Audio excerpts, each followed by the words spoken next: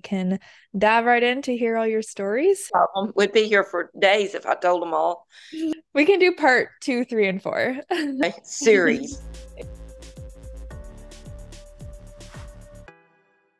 Welcome, everybody, to the Week in Hustle podcast. Today, we have a legend in the house that I'm so excited to chat with.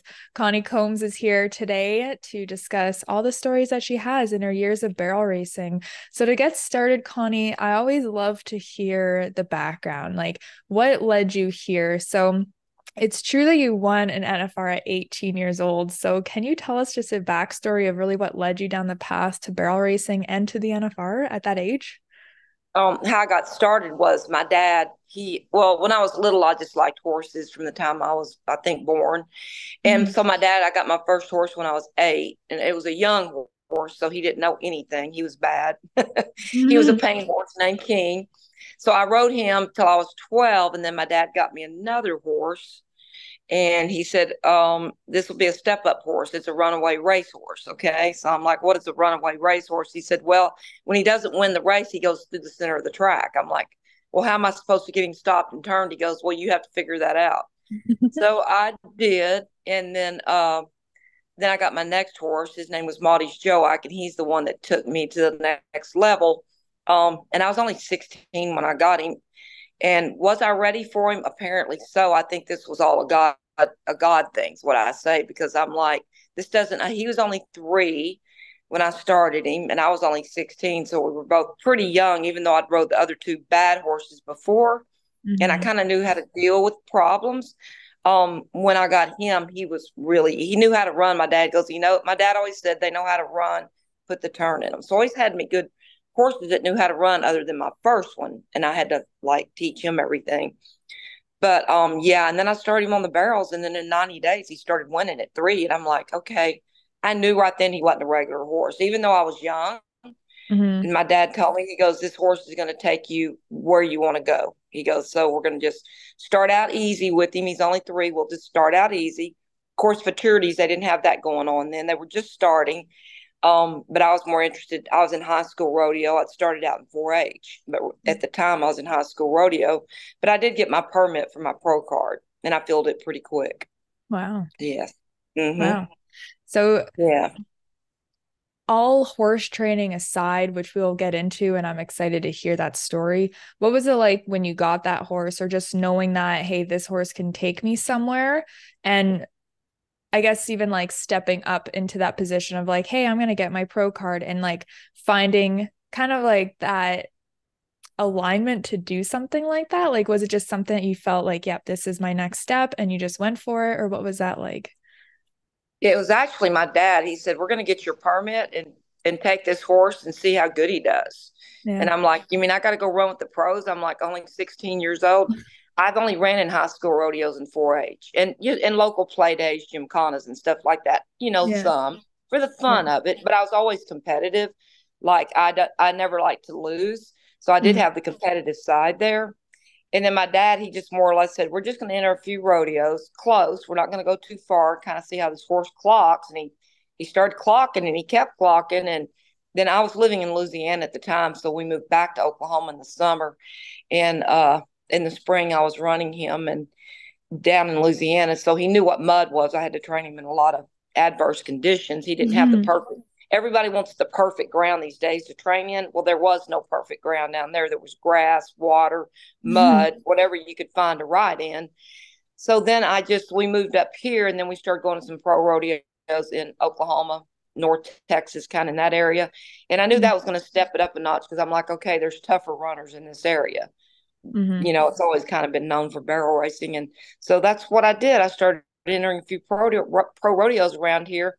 And then my mom came up late summer, and then ended up going to one in Coffeyville, Kansas, Veneta, Oklahoma. And I won Coffeyville, placed at Veneta, but again, it was nothing but mud. It rained the whole time. And I think that's why he did good and I did good, because I trained him in the mud. So Mhm. it helped to have, again, the adverse conditions I trained in helped me win when I had to deal with them.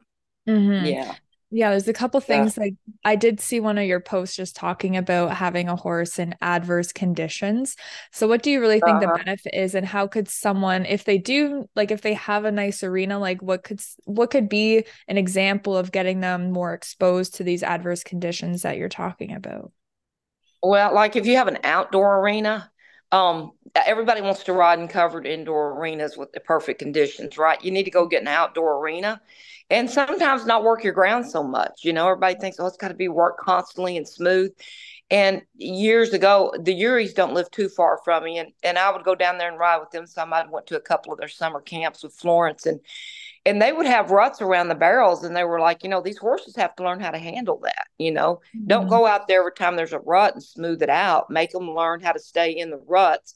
And that's kind of an old rodeo saying. I heard John Ferris say years ago, stay in the ruts and you won't have a ground problem. If you get on the outside of them, you're going to have trouble. So I would just listen to little things like that from different people and go, that's interesting. Stay in the ruts, don't get on the outside of them.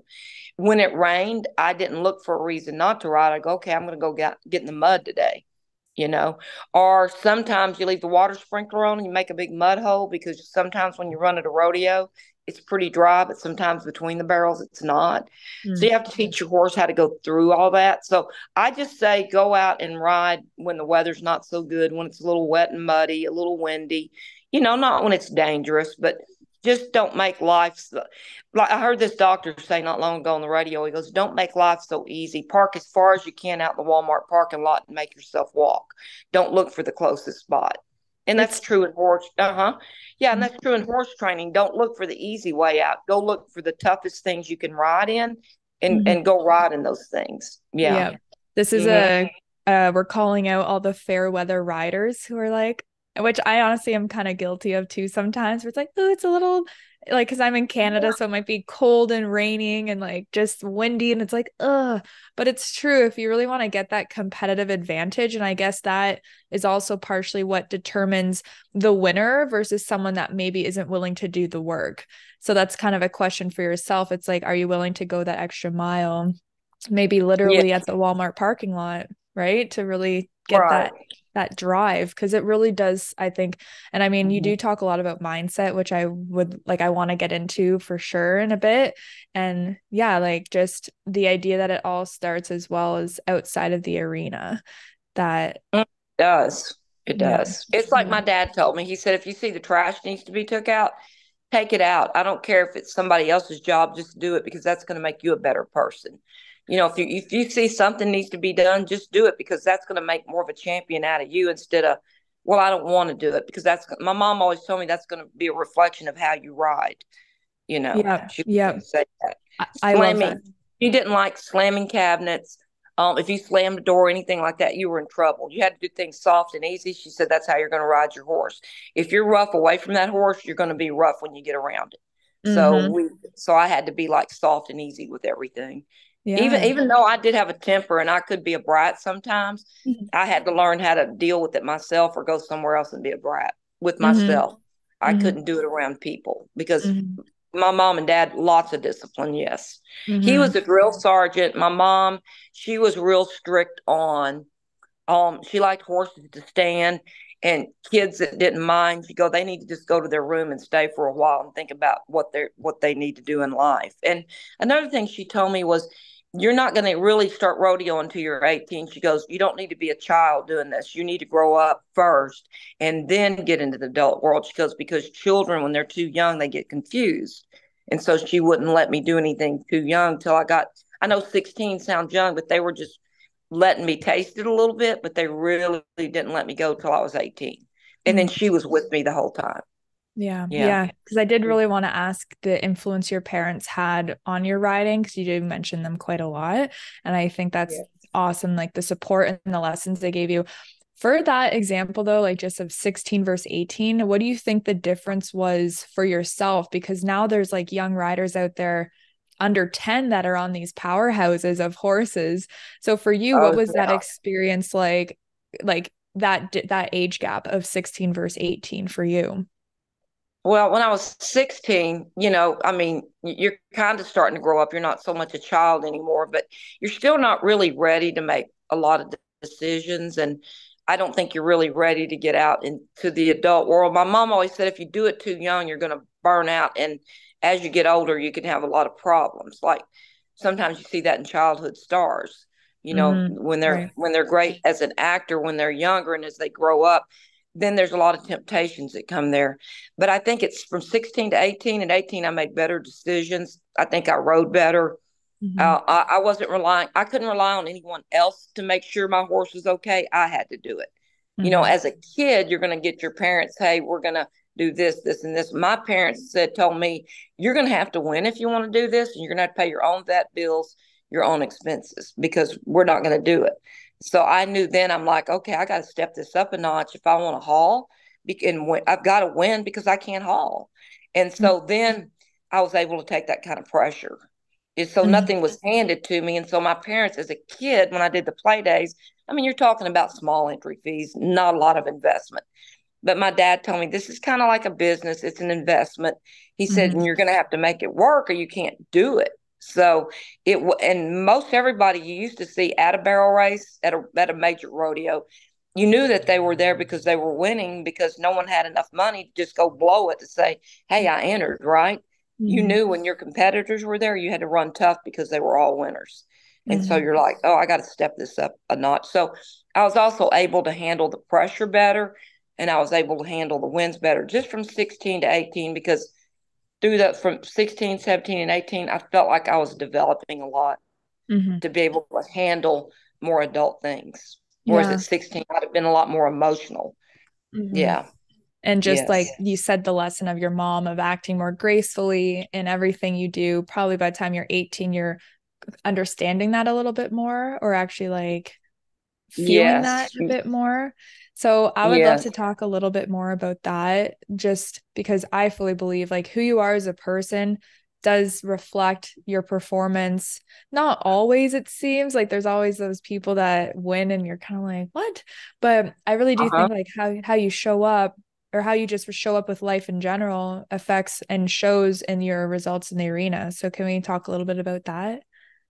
Oh, it definitely does because winners, everybody knows you got to be a little bit arrogant to win. You got, because that's making you, that's like you're believing in yourself, Mm-hmm. but you got to be humble and you got to be nice. And I Mm-hmm. tell everybody, you're only as good as the horse you're on. So if you're on a top notch horse, you're going to look really great. But then when you don't have the top notch horse, you're going to look like the horse you're on more or less. So they're going to Mm-hmm. humble you out pretty good. But yeah, when you go out in the arena, yeah, you should just, I always pray. I always have a lot because I always need God's guidance because I'm like, sometimes I don't even know what I'm doing. And always my biggest fear is always go, I hope my horse doesn't forget the pattern, right? And Mm-hmm. everybody's like, what? And I go, yeah. Sometimes you have that self doubt, but I think that's what makes you better because you don't go in there and go, oh, I've got this one. Because no, like my mom always said, there's three barrels to turn, and until you get around that third barrel and you do it really good, you don't have the barrel race one because you see those people that get around the first two really good. And they like, I got this one, and they quit riding, and then they screw up the third barrel and cost Mm-hmm. themselves the barrel race. So yeah, I think the person that you are outside the arena is going to have a big reflection of what you're on the inside. Mm-hmm. Like take Lane Frost, for example. He was a great person in and outside of the arena. We all have our flaws. We're all not perfect, but it's so much better if somebody's going to be a champion and a winner if they're happy and you Mm-hmm. help other people and you talk to other people and you inspire them because I think this is all about inspiring others. Mm-hmm. Totally. And I think as well, like I was kind of told where also your wins, like if you're a kind person and you're almost doing it not necessarily just for yourself, but like you said, as almost inspiration of showing people that the right way can win, like doing it kindly and correctly and authentically, or just with kindness and love up front, that Yes. can also win as well. And I think that is great that when you inspire those people, you're not just winning for yourself at that point, you're winning for others, and people really like to feel that connection and like showing other people what's possible, that hey, like you can do it this way and you can win doing it in a nice, kind, gentle, like pure-hearted way. I want to talk about, you just said how self-doubt helped you. Can you explain that Mm-hmm. a little bit more? I think we all have a weakness. A lot of people don't want to admit it, but yeah, sometimes when you have self-doubt, it makes you, I think, step up to the next level because you got enough fear.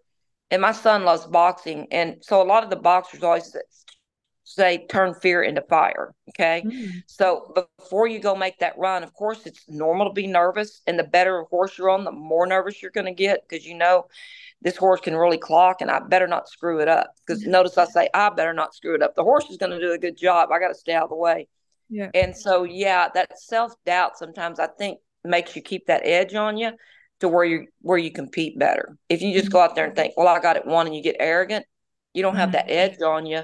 So at that point, I think you lose a little bit of what you need to win. Yeah. Interesting. I like that. I have never heard it quite in that way before. So I think a lot of people, myself included, feels a lot of doubt with my ability or what I'm doing. And I think that it, like you just said, it is a good thing because then you're able to know that, hey, I don't have all the answers. Like I don't know everything. I don't have this barrel race won.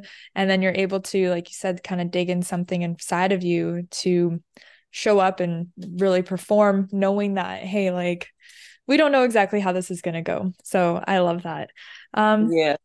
I'd love to talk a little bit about your experience like going to the NFRs. So just to kind of backtrack a little bit to you turned 18 and then now you're experiencing what it's like at the pro level. Can we hear a little bit Right. about that? Well, I'll just say the first year that I went professional full time, I turned 18.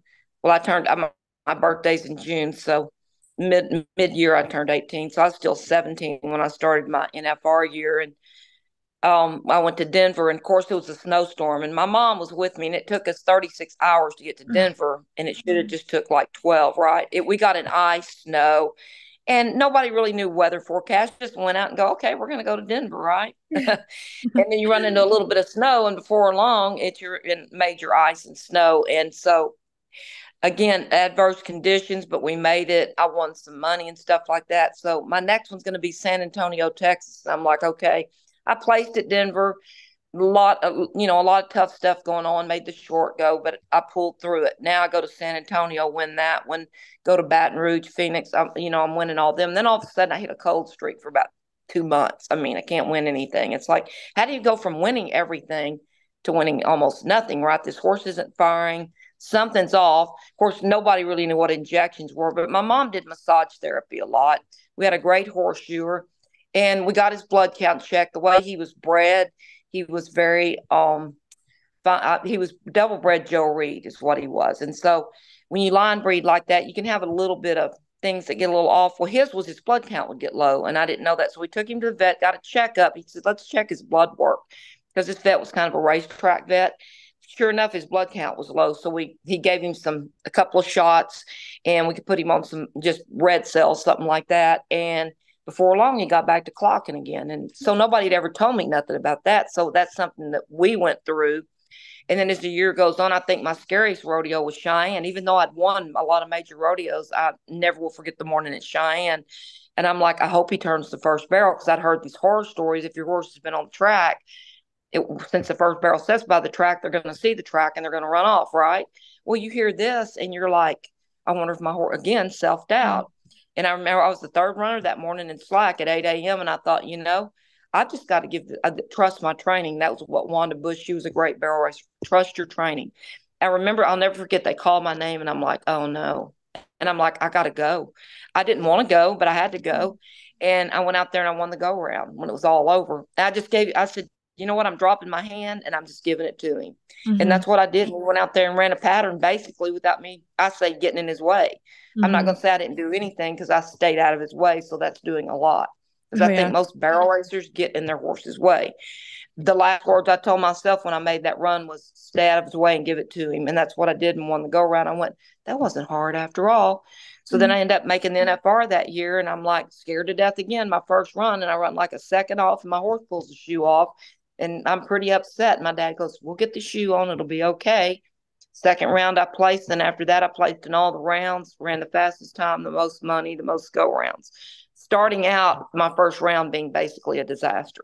But I knew again, I had to put that behind me and focus ahead. I have 9 more runs. I got to focus on doing good Mm-hmm. in these. I'm not saying winning the next 9 runs, but I've got to try to place and do the best I can in the next 9 runs. Yeah. So, Yeah. yeah. Yeah. Awesome. Hmm. That's amazing. I Yeah. love that story. There's a lot Yeah. that I want to talk about, just even the idea of what you said in Cheyenne of trusting your training and also not getting in their way, which you said is very hard for barrel racers. So, Yeah. what are some things like with the trust aspect? How can we gain more trust? What does that really look like and feel like for you? Well, basically, I think people, a lot of anxiety, keeping anxiety down. People have anxiety. At the clinic we were at in Tucson this weekend, I asked everybody, there's like, say, 20 girls there. How many of you have anxiety? Every one of them raise their hand. I'm like, oh, gee. Okay.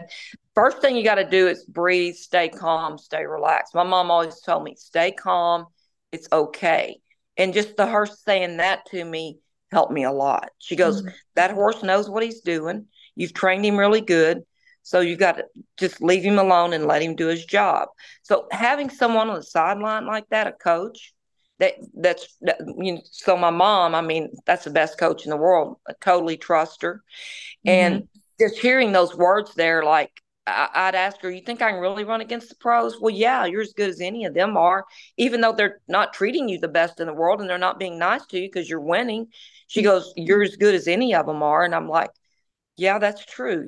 So she kept that confidence instilled in me. You got to have somebody to keep the confidence built up. And I think when you have the confidence, it's going to feed over to your horse. If you Mm-hmm. lack confidence, that horse is going to lack it too. So Mm-hmm. it's a team thing that you got to do for that horse. Train them correctly is the main thing too. I see a lot of people, they're struggling because they're in the horse's way. They're overtraining. I'll have to say the horse I won the most on probably trained me. I just showed him what I wanted, stayed out of his way, and he showed me what I needed to do. And that's what I did. I said, I don't really need to be doing that much. This horse, I'm going to ride him like he's out in the pasture. I'm just Mm-hmm. going to show him what I need, stay out of his way, and let him do his job. Yeah. And that was probably the best thing I told myself, because at that point, he wasn't a horse that you overbent in the neck, because if you did, he was going to swing his back in. He ran pretty straight. You just turned him with the reins and let him do his job. And he was actually that easy to ride. Most of the horses I've ever won on have always been that easy to ride. If they're hard to ride, I know I'm not going to win that much on them. Mm. Yeah. Yeah. Mm-hmm. I like that. I like that analogy. And I think I relate a lot to your training style. Like I remember seeing your article in the Barrel Horse News magazine, and I didn't clue in till I connected with you now that that was your article, because Uh-huh. it's been out for quite a while, and that really shaped a lot of my riding style of it can be that simple and like the straight lines, the square, just the approach and just really keeping it that basic. So circling back to just saying how people overtrain, what do you think that looks like? Like, how would you describe overtraining or overriding versus maybe your method of teach them the job? And you said like your horse almost taught you what it needed in order to do the job right. So what are the differences? The difference is, in this day and time on social media, you see so many training videos. By the time you're done watching them all, you're like, how do I need to train, right? So Yeah. you need to like not do too much of that. You need to find somebody that you can work with that'll give you that good set of basics that you can put on that horse. And my dad, stop straight, back straight, make sure you got good lead changes, and make sure you can move the horse's hip if you need to. Make sure the hip follows the shoulder and the shoulder follows the nose. That's all I basically do. I see so many people, they're like overbit. They've got them so broke down, they look like a Western pleasure horse. And God didn't create horses to travel like that. So they're not really broke in the pole, they're broke over in the neck. And so when when they're given in the pole and they break over in the pole, they're just kind of given through their jaw. And so Mhm. you pick up and you feel them just give through the jaw, and their neck kind of stays straight. It doesn't come up in the air and it doesn't go down. It just stays level like out in the pasture. So I see everybody doing too many reverse arcs, too much lateral movement. The horse's feet get tangled up. That disengages the back end. Now all the weight's to the front end. Then they say the horse is pulling, so they overbreak the neck more to get more control. I don't like split reins. My mom, if I'd have rode in split reins, she'd have took them off and whipped me with them. Said, we're not in a Western pleasure class. She goes, You need to practice like you're going to compete. You Mm, don't train one way and then ride another way when you compete and then blame the horse for it. yeah. So my mom, even at the NFR, she would grab some of them horses from the girls when they were mad and go, the horse didn't do it. You did it. Now you need to go sit down and think about it. And I'm going to hold your horse and you need to go calm down and think about your next run, what you need to do different because the horse didn't do anything you didn't tell the horse to do. Another thing I see when they do the reverse arcs, they crank the neck and the nose too close to the shoulder, and then they take the spur and stab the horse. Yeah. At that point, I would love to do that to someone. Let me like vice your neck down and then spur you in the rib cage and tell me why I would even work for you. There was someone at Ray Hunt, Tom Dorrance, one of those guys said, if a human did that to me, I would turn into I'd be the bronc of the year in rodeo. And that's kind of how I feel. I just turn into a bronc and go, there's no human going to ride me and torture me like this. Mm-hmm. And another thing, when you crank on their face that much, the jawbone, my dad taught me a horse has the bars in their mouth. That's where there's no teeth, that open space on their bottom jaw. He said, if you pull on that and you bruise it up and get it tough, you have nothing left in that horse.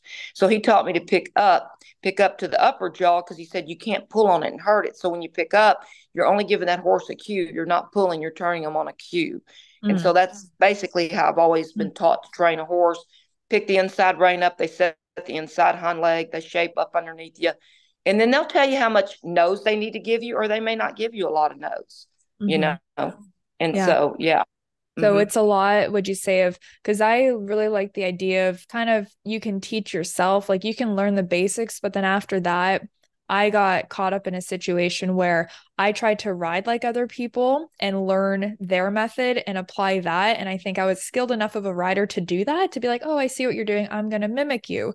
And then I had all these issues because I really didn't understand the philosophy. So I had to backtrack a lot to learn what worked for me and like learn my Yes. style. And it sounds like you're kind of agreeing with that, or like the same idea of keeping it that simple and also being able to kind of like self-teach yourself a little bit and do what let the horse even teach you in that regard. So you mentioned hand position a little bit. I'd love to chat a little bit about that. I never really thought about the whole like lifting versus like the roof of their mouth versus the bars. So when you Yeah, are, let's say, and I love that you said it's more of a cue than a pull. And I think that's it so is. key for people. So can you break that down a little bit of what you look for versus maybe what you see in other riders? Well, I think the biggest thing at the clinics that I struggle with is people pulling back all the time, looking down, pulling back, holding their inside leg into the horse, slumped over. They Mm, don't carry their own body weight. When you're riding a horse, you've got to carry your own body weight. If you're just plopped down in the saddle pulling, that horse's back is going to get so sore just from you sitting on them all the time. And so I teach at my clinics when you stop, breathe up. And when you breathe up, that takes the weight off the horse's back. They lift their belly, they lift their back, which that's working the top line, and then they drop their hocks.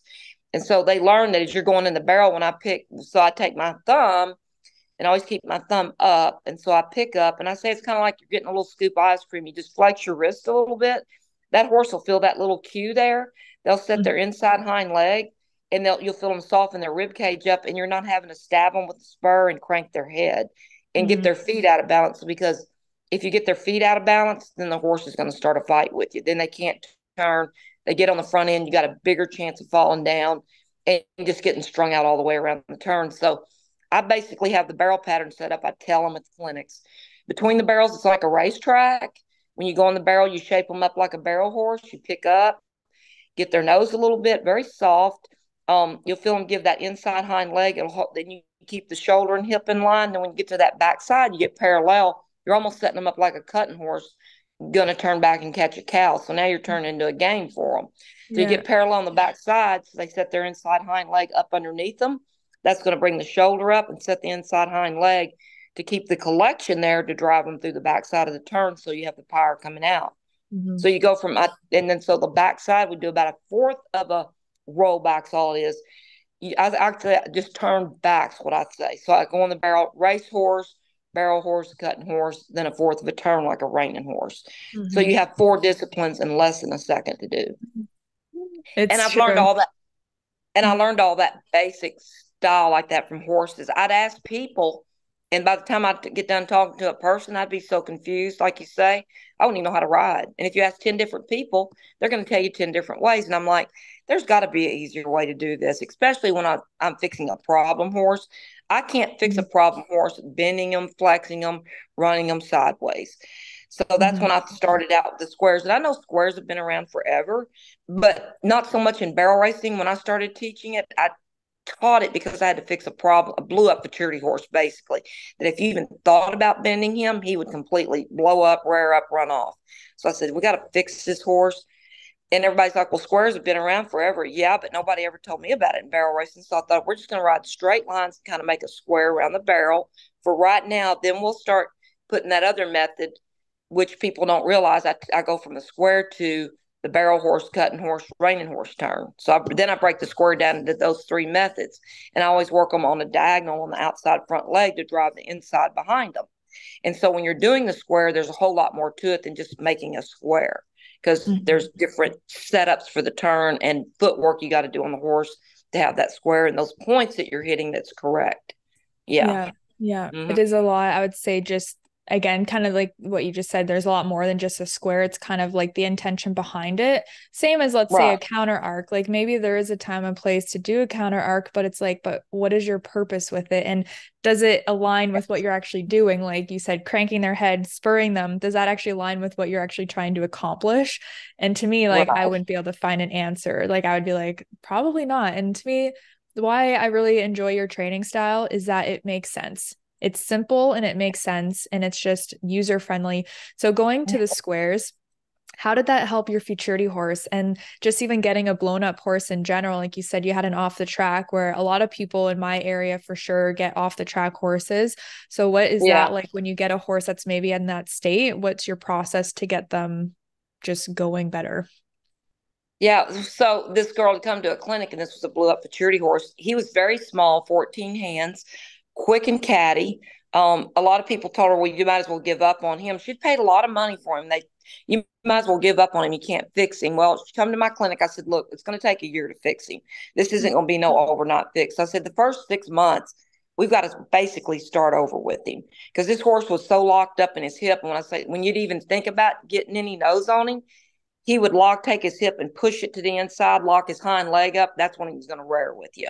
Okay, I said, first thing we got to do is unlock his hip and his hind leg. And he's got to find out, when we ask him to give to the bit pressure and just give his nose a little bit, that he doesn't have to go into panic mode, because to him, that was a bad thing. To him, that was, oh, I'm fixing to get pulled on. This is not going to be fun. I hate turning the barrel. He'd get to the barrel, the anxiety on this horse was unreal. He would come in the arena, rear up, strike at people. We ended up doing an article on it in the Quarter Horse Journal a few years back, and we ended up getting that horse fixed. Lots of straight lines, teaching him to give to the bit in your hand. Start out with the ring bit, give his nose to the inside, move forward in your hand, work on a diagonal, move your hip, go forward. And when you move the hip, it's only about 2 steps to teach him to give the hind leg, and then go forward immediately when you give me that leg. That got him out of the rearing up. The way I get a horse out of rearing up is I got to get their nose, move their hind leg 2 steps to just a little bit, kind of under into the side. When I feel that second step give, then I can push them forward. Then the hip's unlocked. So horses wear up because when they lock their hip up and they're sore in their hip joint, everybody thinks it's the hocks when it's actually up in that whole hip area. So when that's locked up, you got major problems. So that's what we had to do, is unlock his hip, teach him to give in the face, soft to the hand. And then we eventually put him on squares. And then I have obstacle course that I do at all my clinics. It has a little jump, serpentine poles for lead changes, a big square that you'll go around it twice through the center. The big square is going to keep that straight line on a diagonal again.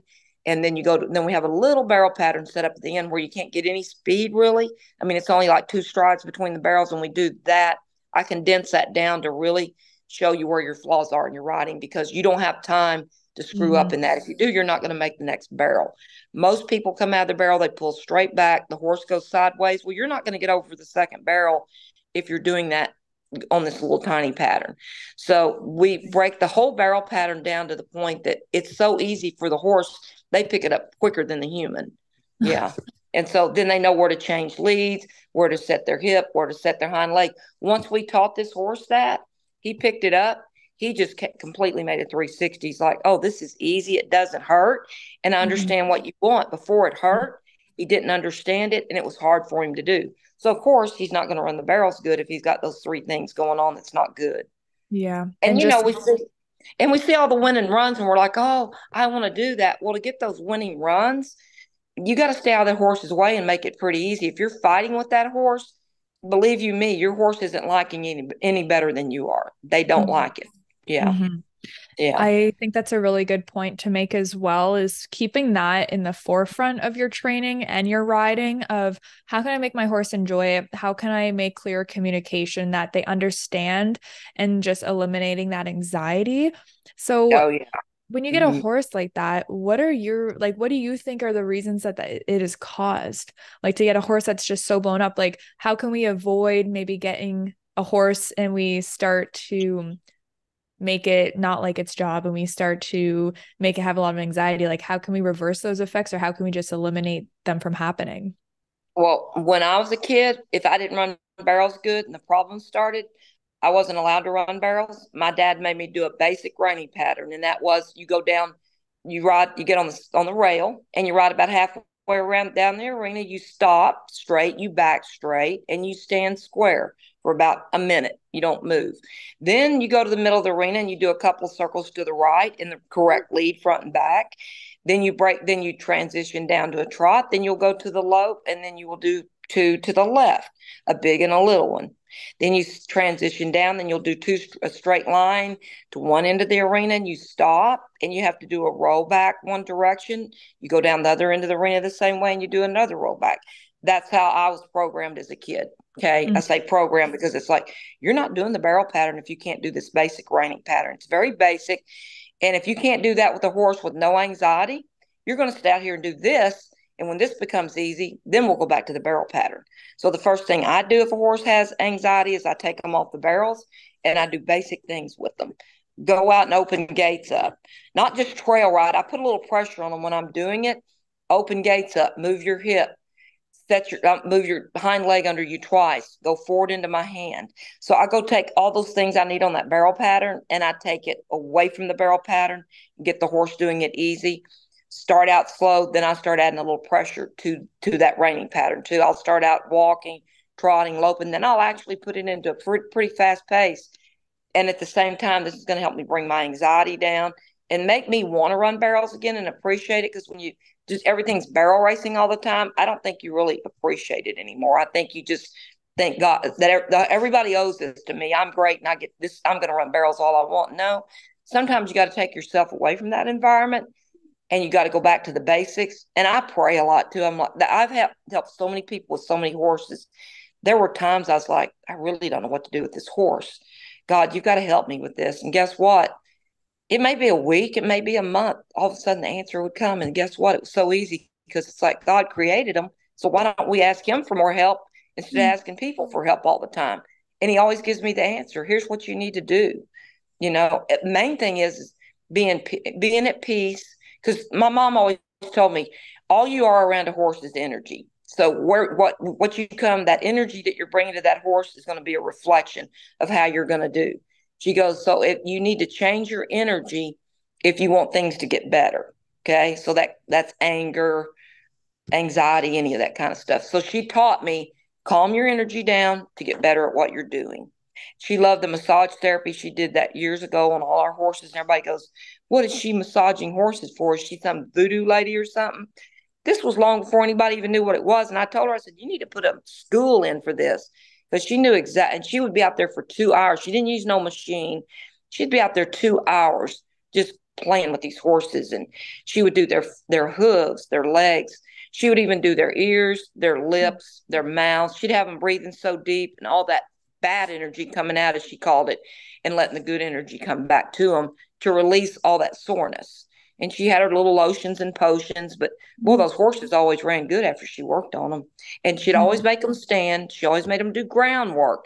She said if they can't stand at the trailer and they can't stand when you're talking to someone, she always had a little switch too. They don't stand, they're going to get their ankles cracked, right? And it's like, okay. And that horse would see my mom go, I'm not moving, because I know they knew discipline, right? Horses know if you give boundaries or not. If you give no boundaries, they have none, they're going to Mm-hmm. be bad. And Mm-hmm. at the clinics, that's one thing that I have to deal with is I'm like, we're at a barrel racing clinic, but I'm also having to discipline a lot of horses at the same time that people let them just do whatever they want to do. My horse didn't. I said, well, your horse knows you're not going to get them to do it. They know that there's no boundaries. They're just going to do whatever they want, just like a kid in a grocery store. A lot Mm-hmm. of kids act up because the parents have no boundaries for them. So when there's no discipline or boundaries, and I tell people there's a difference between abuse and discipline, right? So you Mm-hmm. don't go out and beat on a horse, spur them. You go out there and you say, set them in the ground, back them a couple of steps and say, hey, stop and stand here a minute. And I tell people that in a barrel pattern, anywhere in that barrel pattern, you're having problems, just stop, get your horse square back on their feet, get their hip and shoulder in line. Just take a minute, see where you're at, think about what you want to do when you go to your next point of that barrel Mm-hmm. pattern, Mm-hmm. and Mm-hmm. that helps people a lot. When I tell them to stop, stand square, we're going to repeat the same thing over till we get it correct. And a lot of times the riders I have to fix because they're pulling back, they're rolling their hip out, they throw their hip to the outside, they drop their hip to the inside, they're looking down, they're giving these horses all these mixed signals, and the horse is reacting to them. But people blame the horse, and I'm like, you're the one causing it all. So I said, I need to come out with seat zapper, and when you guys sit in that saddle and you roll your hips and get your butt zapped, you'll get back in the middle of the saddle. So many people ride crooked and they don't even know it. It's really sad because they're bending and pulling so much on these horses. They're shifting their weight to the outside, not knowing it. And these horses are tracking that way. They're teaching them how to track that way, but the person doesn't know it. And the horse doesn't know any better because that's what they're being taught. Mm-hmm. Yeah. So it's just amazing what Yeah. people can do and not even know it. Yep. Yep. Yeah. And I mean, there's lots that I want to talk about with all that you just Yeah. said. Going to Yeah. that concept though, I always believe that my body weighs a lot more than my hand strength. So Yeah. meaning like my body's always going to win. If I'm pulling and doing all this stuff, it's like, what's my body actually saying? Because the horse is going to feel that a lot more than me trying to be like, oh, in my mind, when I pick up and do this and ask for all this stuff, I want this response. But to the horse, they're feeling what your body's saying. And I just think it's a good reminder for people, again, to have that intention with what their body's telling the horse, because the body Yes. awareness is huge, like you just said. Is there any things that we could do just to dive into that a little bit more? That when you see someone riding crooked, are there any good tactics that you found helped people to get more understanding of, let's say, even their center of gravity and just staying more centered and aware of how they're cueing their horse with their body? Well, my dad told me when I started out as a kid, he goes, always keep your spine aligned with your horse's spine. So your spine should be centered with your horse's spine, and keep your chin level, your eyes up. Okay. And don't be leaning in, don't be leaning out. I know some people say step out as you go into a barrel. A horse is going to pull you to the outside as they're turning. You don't need to be stepping out there and pulling, more weight out there. And when you hit the backside of the barrel, you got to reset your hips. And so if you feel all that weight on that outside stirrup, you're going to have to step a little bit to the inside to center your weight back up. So if Mm-hmm. I feel myself getting pulled in or out, I'm like, okay, spine back centered with my horses. That was probably the best thing my dad ever said. Keep your body alignment correct by feeling your spine lined up with your horse's spine, eyes level, chin up, and look between the horse's ears like a windshield. Don't be looking down at the ground. There's nothing there. If Mm-hmm. I want to go keep a horse out, I look to the outside ear. If I want to bring a horse in, I look to the inside ear. If I want to go straight, I look between the ears. Mm-hmm. And so that's what we teach at the clinics. And so if a rider's hanging off to the side and they don't realize it, we'll have to go over there, push their hip back up. They're like, wow, I didn't even know I was doing that. So sometimes you just got to have somebody watch you and help you with it. Yeah. Mm-hmm. I like Yeah. that. It's so simple. Like just even having the Again, intention of where you're looking is so, I mean, we do it without thinking every day, all day, but then having that intentionality to be like, look exactly where you want to go. And it's so subtle. But again, going to like the energy concept, just that energy right. shift of where you're looking, the horse is Yeah. like responding. Like you guys are so in sync in that moment to be like working as that team. And I mean, that's what we want. Like we want that simplicity, but maybe people think it's like so much harder than it has to be. Oh, definitely. Yeah. And doesn't have, and when a horse is cutting in on you, you don't want to pick that inside rein up and look down because I tell everybody, what's the first thing a jockey does after they win a race? They stand up and bring the reins up. That tells the horse to quit running. Well, if you're going in a barrel and you're picking that rein up too high, riding with your hands too high, to a horse, that means to slow down. You got to keep your hands even with their neck and ride like a jockey and be Right. pushing forward all the time. And look to that outside ear, because that's going to help keep your body up and centered on that horse. If you pick up and look down and in, and that drops all your weight to the inside, that horse is going to dump on that inside front leg all that weight. Well, now Mm-hmm. you just like you're going to sore them up and throw their shoulders out of place, right? Now you're going to have Right. to go to the chiropractor or vet, because you just threw that weight to that front inside leg. Now you're disengaging the back end. You're going to throw the horse on the wrong lead in the back. Now they're going to sling sideways. Now you just pop their hips out. Their hocks just got sore. Their stifles are probably like really hurting at this point, and their back is probably out of place. Just Yeah. riding them incorrectly. And the Uh-huh. biggest thing my mom always said, asked her one time, I said, all the barrel races you've watched, what was the number one thing that you saw? She said, people cutting barrels off. She goes, they will not ride by the barrel. They start anticipating and cutting the turn off long before they get there. Then they blame the horse. They're Yeah. picking up, they're looking down, their weight's all, they're leaning in or they're pulling out, and it's like all those things are a big no on a horse. You just Mm-hmm. got to become a part of that horse and stay centered and ride forward. Right. Yes. It makes sense. Mm-hmm. So forward momentum and just like what your mom said about cutting them off. So would your fix be just that simply of looking to the outside of the ear, staying centered and driving forward? We have other things we do, like coming off the first barrel. We had one horse last weekend going to the first barrel. He was ducking it. She was running straight at it. A girl told her to run straight at that first barrel. That's how he's trained. Well, she would run straight at it about halfway. Then she'd look down, pick up, and he'd duck off. She goes, "This is what he's doing. I can't get him to the barrel." I said, "Okay, we're going to have to do the extreme with you. You're going to have to look at the third barrel and look to the outside ear, and don't even think about coming across here." And I had a pole set out there, a good 6 or 8 foot away from that first barrel. You're going to have to ride toward the third barrel. You're going to have to barely pick up, and you're going to have to ride him this far out on this barrel right now till you break your habit. It's not him. I said, he's going to be I can fix a horse pretty easy. I can't fix a person as easy. So I have to put everything to the extreme with them. So to get her to do that, I had to set that out 6 to 8 feet away from the barrel. Everybody goes, "Oh, you got to work in the same spot all the time." No, you don't. The horse is overturning, cutting me off. I'm going to work a bigger pocket, or I may not even turn the barrel. I may just go halfway to it. Like if they got dock bar in them or something, if they get too cowy on me, I run them off. I'm like, now you're not turning. You think you're going to turn. Now you're not turning.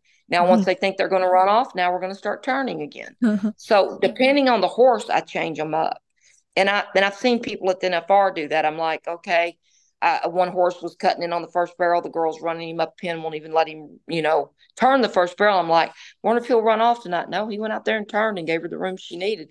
She had to Yeah. run him off to keep him that space to get around that barrel. So we Mm-hmm. just do different things according to what the horse is doing. The Mm-hmm. biggest thing I have to do is let that horse know they're not going to bully me, because me being on the ground, I teach from the ground, because my dad told me, Wanda Bush told me years ago, "Connie, don't get on them horses. They're dangerous," because she got hurt a couple of times.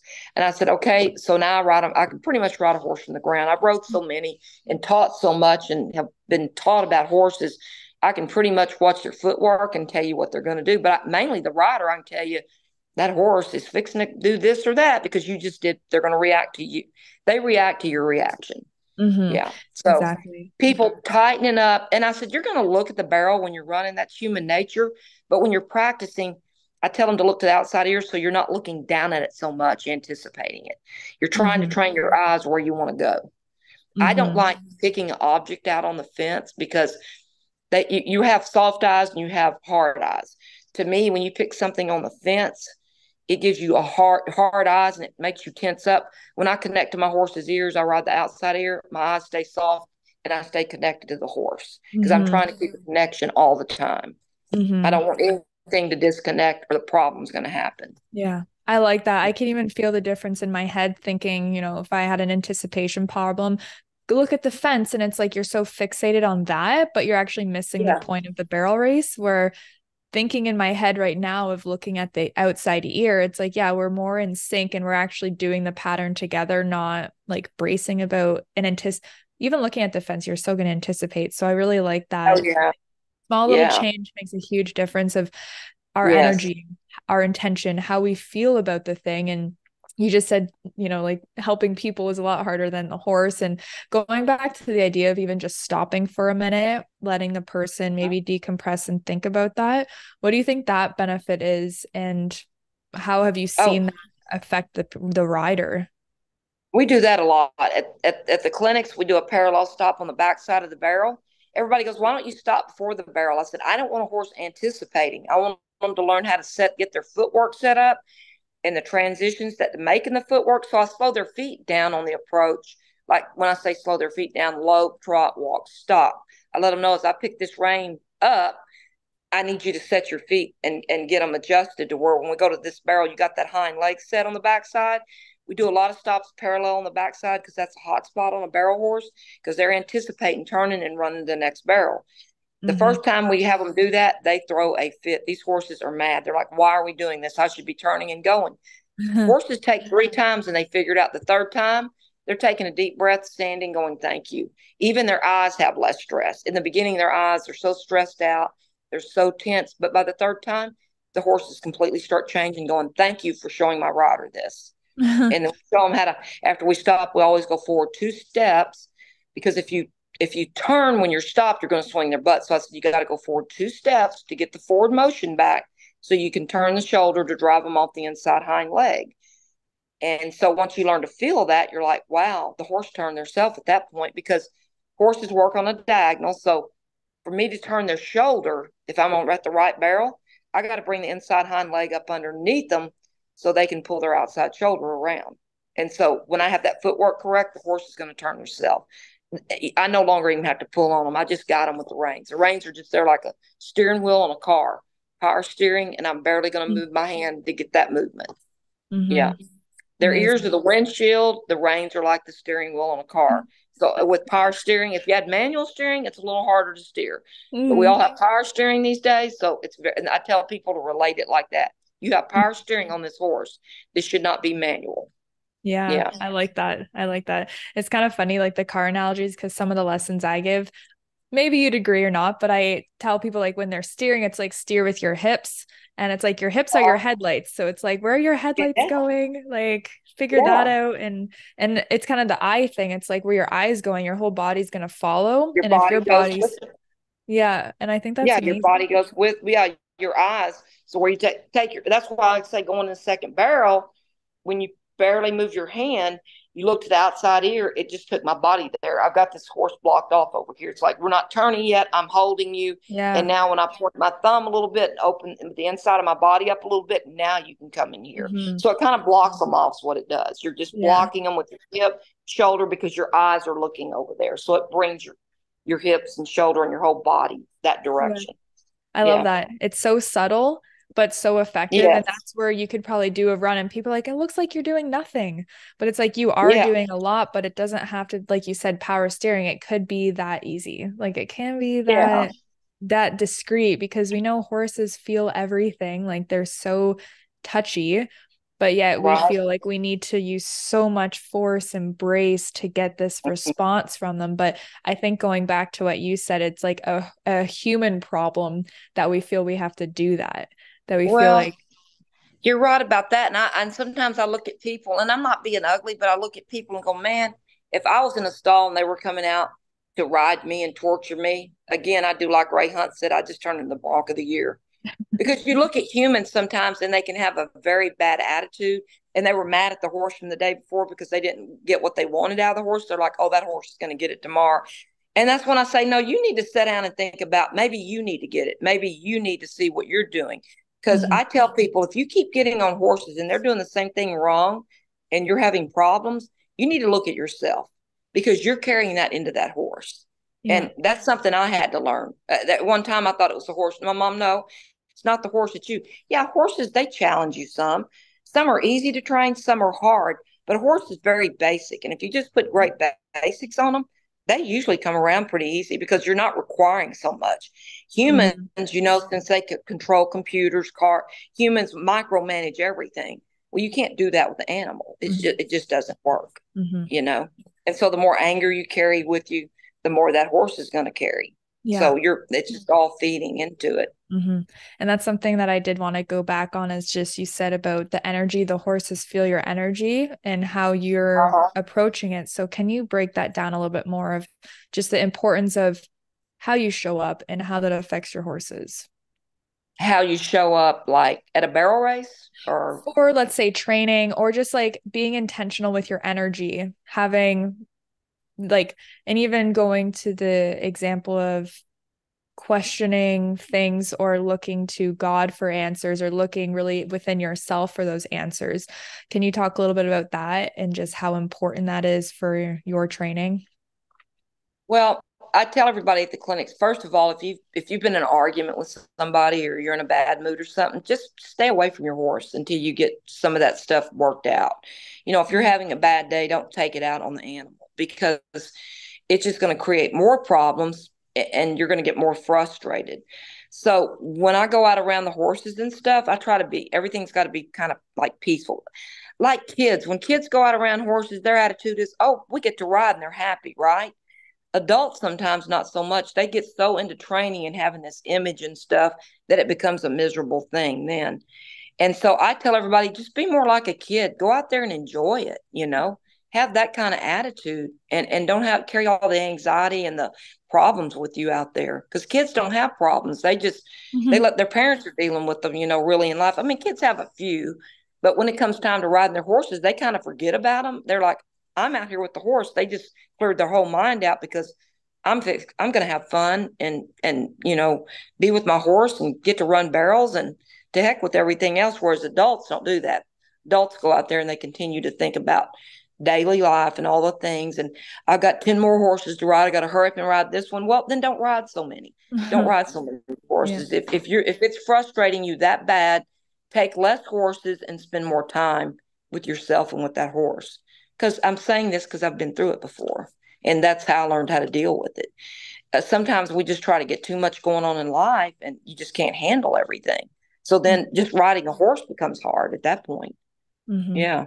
It's true. And having that balance for sure with everything you do in life, I think, and setting you and your horse up for success. I also believe of it starts with you, like how you are presenting the situation. And even as far as going, you said earlier of like just in a spiritual sense, because I really think horses are a gateway for that for us of they can be such a mirror and a teacher for us if we allow it, and they can show us just like maybe our own weaknesses or things we need to work on, and looking at the horses in that way of, hey, like what can this teach me today, instead of like I'm going to teach my horse and I want to get XYZ done. I feel like it has such a different flavor to it.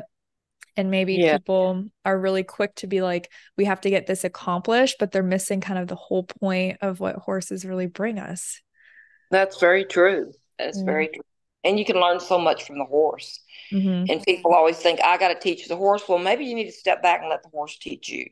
Yeah. Like I said, best ones I've trained, I just kind of stayed out of their way. I just showed them the pattern and all Mm-hmm. the correct things to do. And then I just let them show me what they needed from there. Of course, yeah, I have to tune them up once in a while. If they start cutting me off or not setting up for their turn to turn, I don't say right before a barrel. I just say setting up before the turn because I Mm-hmm. need that transition to happen. Maybe they're not running. Maybe I need to just go breeze them out and take them off the barrels again. uh, you know, and just don't overwork your horse. Some people go, well, I don't work my horse on barrels at home. I'm like, yeah, but you're out there doing so many drills. The barrels might even be better because you're drilling your horse to death now. Over bending, over flexing, moving lateral, reverse arcs, all that stuff. I'm like, you can't do that every day to a horse because they're going to finally give up because you Mm-hmm. take their heart out of them. You Yeah. can't, when they lose their heart, you basically lose the horse. Mm-hmm. You can't take that away from them. And also in that regard, it's kind of letting the horse move naturally how they're going to, because in a barrel race, they're naturally going to move in ways. And you said it earlier about using split reins versus your running reins. And I find that Uh-huh. such a good concept and something that maybe people need to think about, because I will go into my running reins and I train a lot in my running reins for futurity horses, Uh-huh. because I know when I go to split reins versus that, it's a totally different feel. And I Oh, ride better in my gaming reins, like my running reins, because it's like balance, I have more alignment with me because I can't rely on the reins to do everything. And, Right. you see people, maybe they train a certain way, or let's say an example being they use like draw reins in their Uh-huh. exhibitions, and then they Yes. go do their run in their running reins. And it's like, Right. to me, like, what do you think about that? Like, or even like training aids, like, do you think there's a time and place, or are you for or against? Again, you got to think about what it's doing to the horse's mouth. These people go, well, I don't use a tie down. I'm like, no, but you've got draw reins on and you're tying your horse's jawbone down. And so when you bruise up the bars of their mouth, you get their jawbone sore. And we deal with that at the clinic. So I've had horses there's so much stress and anxiety. I'm like, this horse needs the bit took off. And I've got a hackamore that I kind of designed to help for horses like that. It's very lightweight, but it gets the horse to set on their back end and really turn nice. It doesn't have a lot of movement to it. That's why I'm saying I designed it, because so many of these hackamores, they move everywhere, and these horses are like, what? So they're scared of them.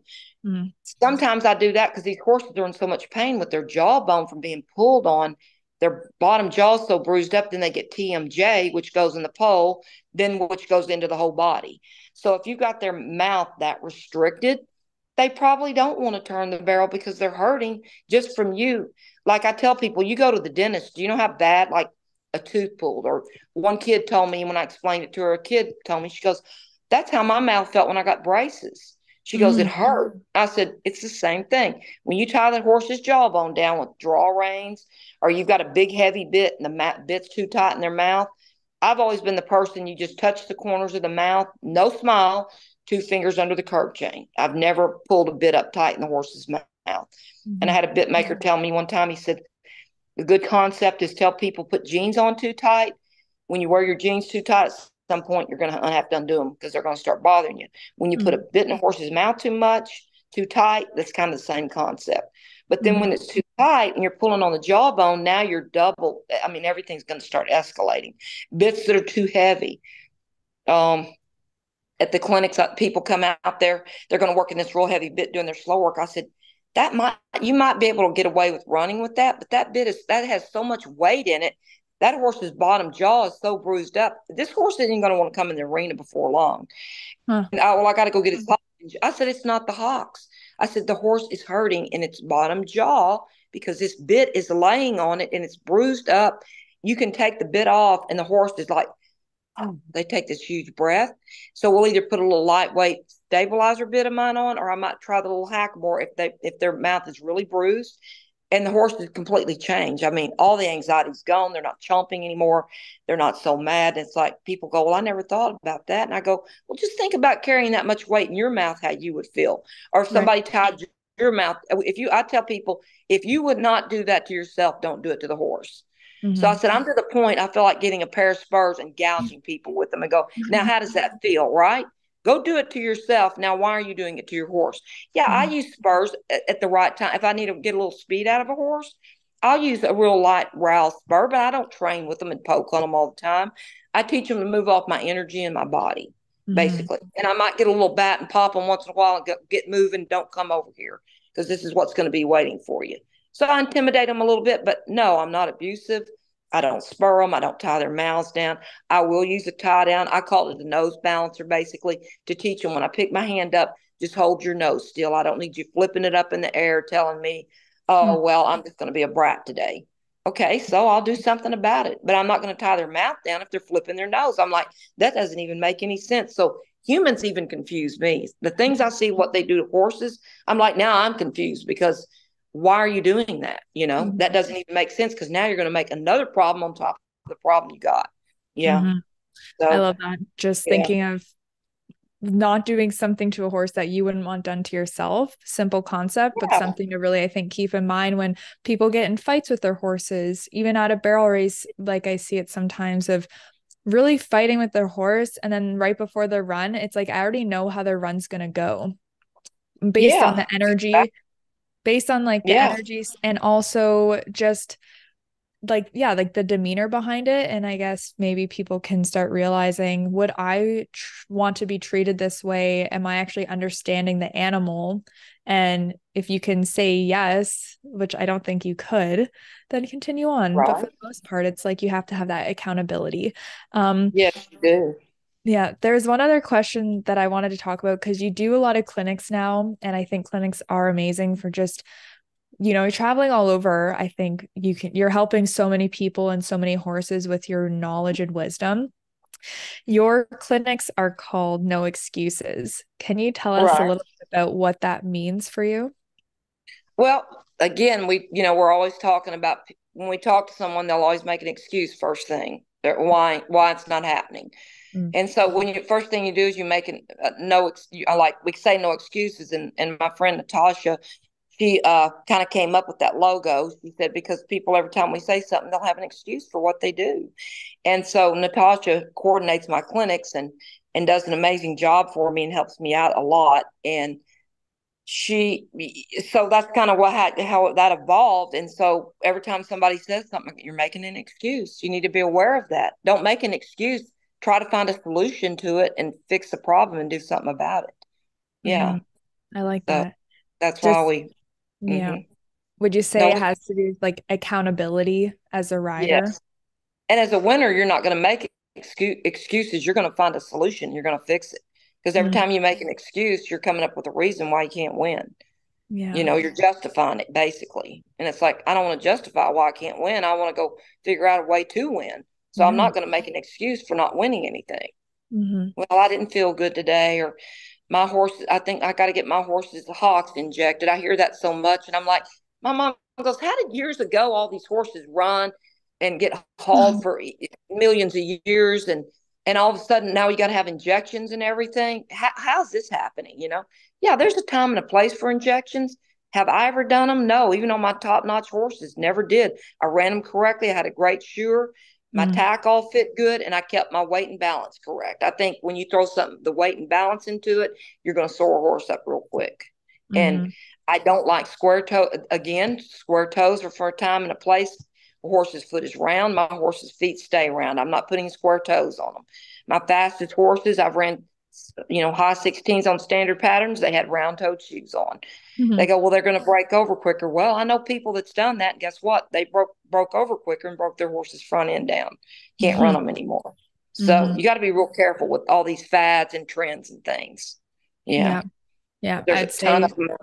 oh, yeah. Mm-hmm. And that even goes back to what we said about different training concepts online. And then eventually, like, hey, I don't even know what to do anymore because there's so much Yeah, information where I think what you said is a good point a little earlier is just about listening to the horse first and right. foremost, keeping it natural, what the horse Huh? naturally is ability, like keeping it just so simple and natural for them that there's no room for those breakdowns because you're allowing the horse to work how it naturally is intended to.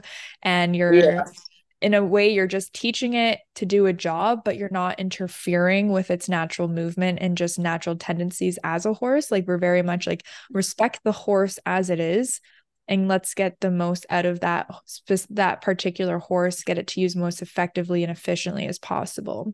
And I think that's a yes, great thing. yes. And when a horse gets to the barrel, it ought to be fun. The turn should be Hmm. fun. You shouldn't be dreading it. Hmm. Yeah. For If you're sure. dreading it, you need to change something. Yeah. Awesome. This was a really good conversation. I want to end it off with one final piece of advice or idea or concept that you would like more people to know. What would it be? One concept, I would say straight lines. Every time you get in a bind, just stop, straighten your horse up and get them square on their feet and just stop and think about where you're at and Hmm. feel where those horses, the footwork's going. Like if they're stepping out sideways or they're stepping in, that's always been my biggest thing. My pet peeve is where's a horse stepping at? Where are they using their feet? Hmm. So I just stop, square them up, take a deep breath and go, now let's just track forward and see what's going to happen next. Okay, perfect. And now Yeah. a piece of advice for, let's say, our mindset and just showing up as the performer and competitor that we want to be. Oh, something like my mom would say, you're here to win. You're not here to listen to other people's ideas and put doubt in yourself. Go out there and ride your horse the way you trained your horse and trust your training. Mm-hmm. Yeah. Love it. It's so short, but so powerful and also Yes. quite hard it can be like that can be a full journey just to apply that. But I think it is Oh, yeah. nice and short and sweet and yeah, very My mom awesome. was always good because if I went out and made a mistake or I did something kind of different, she'd go, "Why'd you do that?" And I'd say, "Well, such and such told me I ought to try it." Well, where are they at, right? After she got done chewing them out, nobody come up and tell me to be trying different maneuvers out there running the barrel pattern. Grab the outside rein on the back side of the first barrel to move over and get your horse straight. And somebody told me that one year at the NFR, and I did that. I tried it. I'm like, I don't know why I did it. They implanted in my mind, right? So since it was there, it just kind of happened. Oh, did she get mad? She said, "Who told you that?" And chewed them out. And she goes, "If I want your advice, I'll ask you for it. Otherwise, keep your mouth shut." And I Love tell it. people that all the time. Just keep your mouth shut and don't talk about other people. Leave people alone. Yeah. Go try to find somebody that really cares, Yeah. and they're not out for themselves. Yeah. Yeah. Yeah. And also like with that, it's trusting yourself. Like don't take maybe there's a balance of listening to other people and taking an advice, but also staying true to yourself of what you know is correct and not doubting, going back to like the self-doubt, not doubting yourself because someone gives you a different idea and then you doubt all your training because it's like, then what do you have to Yes. fall back on when something goes wrong? Then you don't even have yourself to fall back on because now you're like, I don't even know what I'm doing. So, Right. And everybody has their own way of doing things. mhm. But I was taught you can't beat basics. Always go back to the basics when you're stuck, Yeah. and you Yeah. can learn something from everybody. It can be good or bad. You're Yeah. hoping it's good, but sometimes just somebody's little word like Wanda Bush, trust your training. Mhm. Dale Urey, he always said a winning barrel horse, it's just a runaway. Basically, they're Mhm. just a runaway horse that you're trusting your training for all that to kick in. Yeah. So And that, people like that saying just little things like that, you're like, wow, they have that same feeling too. yeah. Yeah. And that sounds fun. Thinking A like your horse is control, a runaway and just trust it. Like yeah, that sounds like the fun thing that we like about barrel racing is being a little bit right. out of control, but it all just comes together Like and he we're said, allowing it.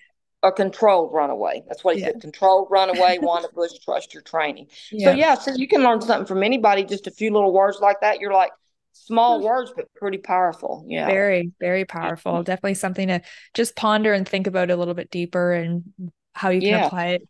So, yeah, this has been amazing for people listening that would like to learn more from you, maybe get in contact, figure out where your clinics are going to be so they can sign up. Where can they find you online? Oh, they can. Well, I have a website, conniecombs.com, or you can Facebook me, message me. Okay, Yeah. perfect.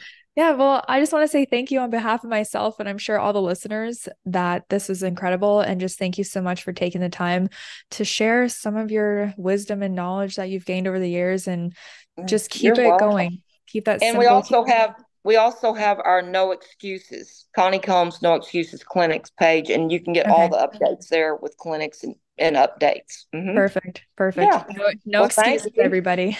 Yeah, no excuses. Get with Yeah. the program, right? Love it. Whatever it Yeah. may be. Yeah. Yeah. Yeah. Even Well, doing dishes, no dishes in the sink. That was my dad. No dishes left in that sink. No excuses, no right? excuses. hmm Absolutely. It's true. Yeah. So true. Park at the park at the farthest spot at the parking lot. No excuses. Yeah. Go do Yeah. As it. far out as you can and get your steps in for the day. Yeah, Yeah. no excuses. Because Love people it. have a tendency to be lazy. Oh yeah. People, you watch them and you're like, wow, they're getting lazy, huh? Hmm. Can't let yourself get lazy when you're doing this. Yeah, Yeah. yeah. And today's day and age, it's very easy to be lazy. So you really have to kick your own butt to Yeah. do that. Because like you said, even Yeah. earlier to circle back, is how you are in your day-to-day life is how you are as a performer and a competitor. So how do you want to Yes. show up every day to let it reflect your performance in the arena? And I think just that Mhm. idea really give ourselves the accountability to show up every single day for ourselves in order to really perform how we want. So it's Right. a lifelong journey, right? It is. Yes. Well, thank you. Yeah, you're welcome. Thank you. And maybe we'll do a part two because I feel like there's still like a lot to Yeah. talk about, I feel. And yeah, this was great. So thank you Yeah. so much. Just let me know and hopefully we can. Thanks. You're All welcome. right. All righty. Bye. Bye.